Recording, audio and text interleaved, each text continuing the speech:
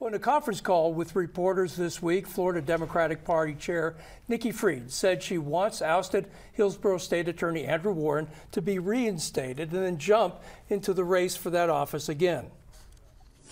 Democrats want a federal judge to return Warren to the office he was elected to. The 11th Circuit Court of Appeals ruled this month that Warren was unjustly removed from office for voicing his opinions on public policy. We look forward to getting back to the district court to get the relief that has been denied for 18 months to me, to the voters in Hillsborough County, and to everyone who believes that no one is above the law, not even the governor. The appeals court said a federal judge in Tallahassee has the power to reinstate Warren. Governor DeSantis removed Warren from his elected position and is now asking all members of the appeals court in Atlanta to hear the case.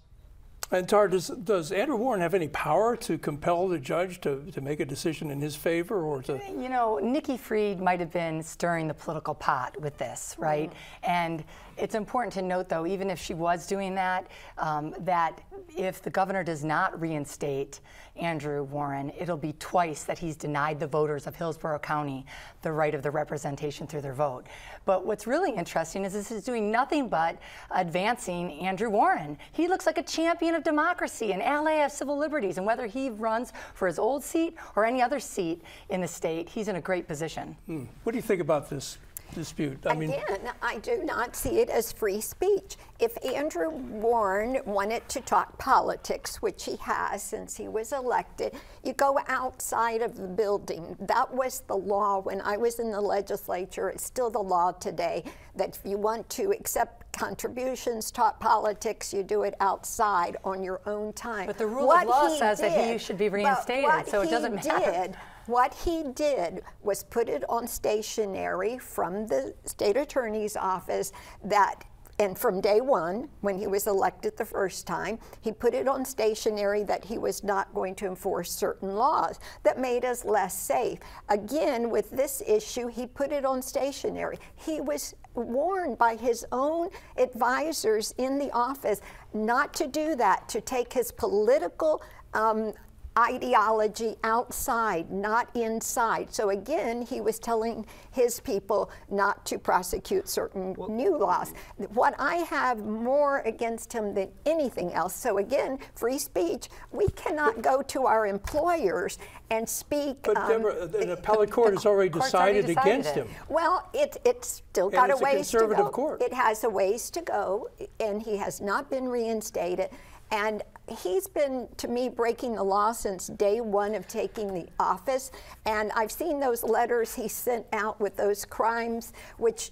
But that was not part of the finding of the court. Well, it's not, but I'm saying he has politicized that office from day one. Let's bring Hunter in. Hunter, what do you say? I was going to say, it's more of the broader issue of, if we went to any other employer, if I went into my employer and I said, you know, here's your policy, this is what you want us to do, this is what you're supposed to be doing, which is the law, which is what he's supposed to be following, supposed to be prosecuting. If I send out a company email saying, I'm not going to follow these policies when I go to work, if I'm not fired the next day, or in the office talking about suspensions or something, I would be surprised. I think most people would be surprised. And that's essentially what he did here. He went and signed a pledge saying he wasn't going to prosecute certain laws. You know, you have to start looking at it and going, any other employer would have done the exact same thing. You can't have somebody in there who's going to overtly disobey the fact that they're supposed to be doing a certain duty in a certain job. Howard, is that the way you see it? That he disagreed with the law and he should be fired? Prosecutors, state attorneys are constitutional officers that are charged with exercising their discretion as to what to prosecute as a high priority crime and a low priority crime. He's charged with exercising his discretion. But Rob, I want to say there's somebody that's left out of this discussion. This isn't just a fight between Governor DeSantis and Andrew Warren. We're leaving out the voters. If there was ever a case of voter suppression, boy, this was it. The voters have voted twice for the person that they want to be the chief law enforcement officer of their county. The governor doesn't like Andrew Warren's policies, of his prioritization of what to prosecute.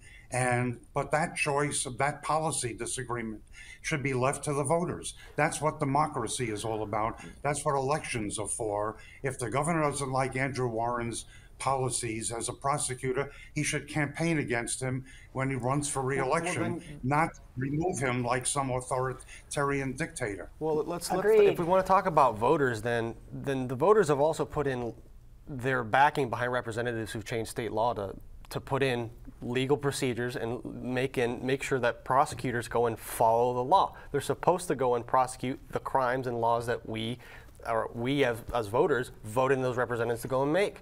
So if you're going to go in there and say, well, let's talk about voters, well, you're ignoring all the voters who went ahead and said we disagree with the fact that you're going in and clearly putting your personal bias forward and ignoring the fact that you're supposed to prosecute these crimes. Well, he was elected in a district, though, that had an incumbent. So I think the voters were in full support of Andrew Warren. You're ignoring the whole state law as well. And final statement, he did not campaign on the basis of, had he told the voters, I'm going to get in office and day one, I'm going to send a memo not to prosecute certain laws, and then continue to do that, where the sheriffs in the state of Florida found he You're cherry picking his history too right now. All right, let's bring Howard Troxler.